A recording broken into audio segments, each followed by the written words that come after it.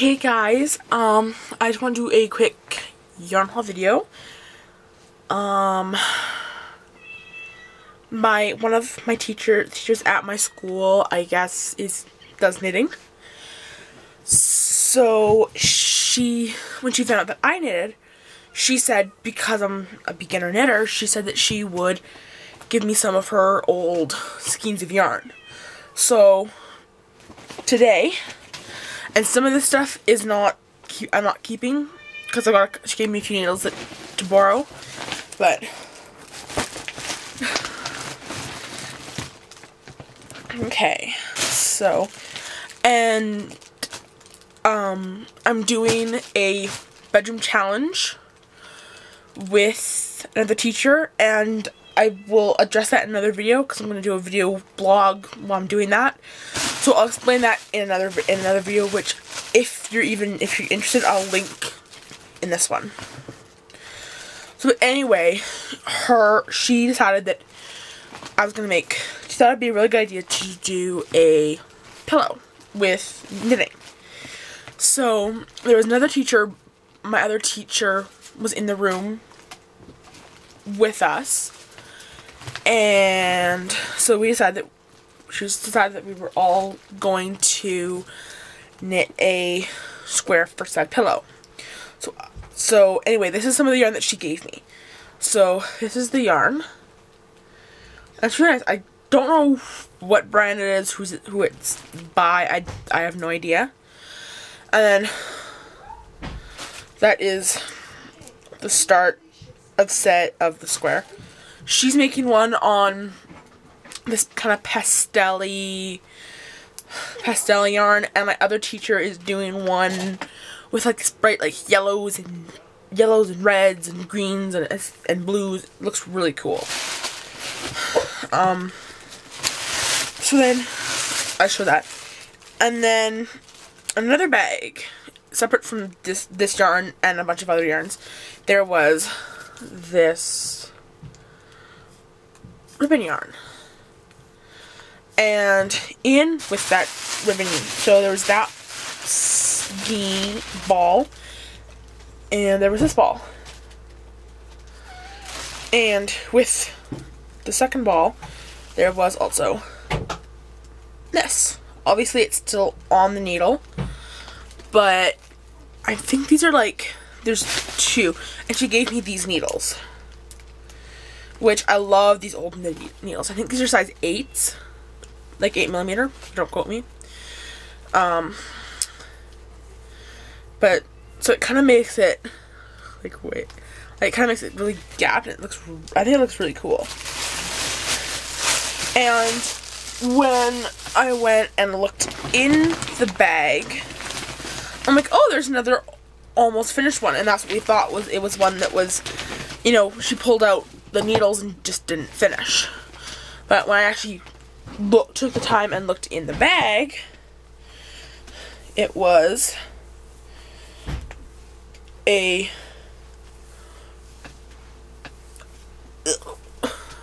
fully finished scarf.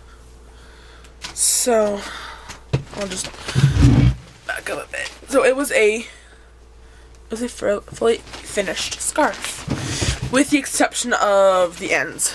But yeah. So that was in there, and again, it was knit, I think, with the same needles because it's really, really, really see-through. So there's that was in there. I really like that scarf. It's really nice. And I'd seen this ribbon yarn a lot of different places. Well, I don't know if I've seen a lot of places, but I've seen it on a lot of different videos, and it's like, oh, that might be fun to try, but I was afraid to try it. Now I've got it, I'm gonna try it. So I got that. And then she also gave me this. It was a pattern. I think it's pretty old, but I don't know how old it actually is.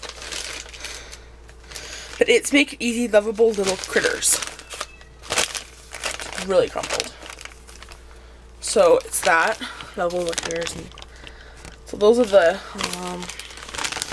the critters you can make. A kitten, a bunny, and a puppy. So, and judging by the color of yarn, she was starting out with a kitten. So anyway, she's like, okay, well you're gonna have to, there's some body parts missing, so you're gonna have to finish the body parts. And then put it together. It's like, alright, fine, not a big deal. So in here, when I took the bag apart and looked through it, there's the head. I'm kind of picking through this, pulling out what I pull out. The body. And I know, I looked at this and I'm like, it does not look like a body. But it is. There's some other stuff in here too, but I gotta dig it out. There is a tail. Sorry, I'm like losing this bag. And 2 ears. So, and then when I went back and looked at the pattern, when you look at the ones way down here, it looks like the legs are part of the body. So when I actually stopped and looked, I realized that she had already made all the parts were already made. It was just a matter of piecing them together. So, anyway, along with that, there was more of this yarn, which is Boutique Softy Hot Tamales. Again, it looks really old.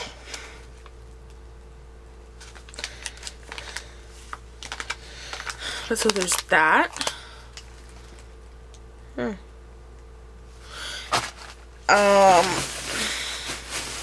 There's this, like, kind of, I don't know if you can see it. Drop this bag. It's like this, it's like a chocolate brown. It looks, oh, you can kind of, I'm gonna turn it this way, maybe catch it in the light. I don't know, it's kind of like a chocolatey brown. Dark chocolate brown, I should say. Then there is this beige color. So there's those.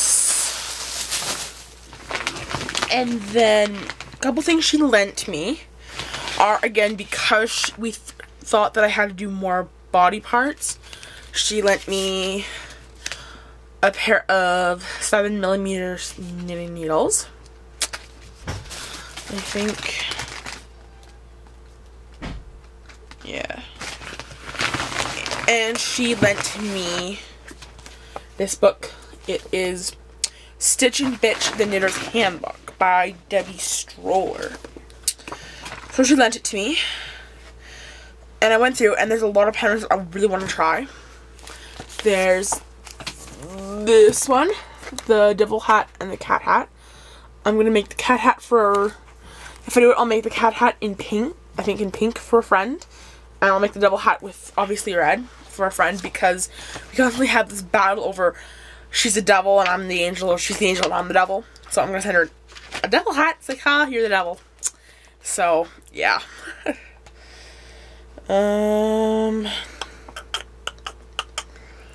Something else, a different friend, because she was sitting with me while I was looking through this. We both liked with these backpacks. There's that one. And there's that one. And she wants one of those. So, since it's a birthday present, got an idea for her birthday present. And there were some other ones that were really cute. But, yeah, so. And and something else too that we both I want to make is those. This is a star, and then this one says Geek. They're powerful wrist protection. So there's those. And then some other balls of yarn in this bag. There was this little one.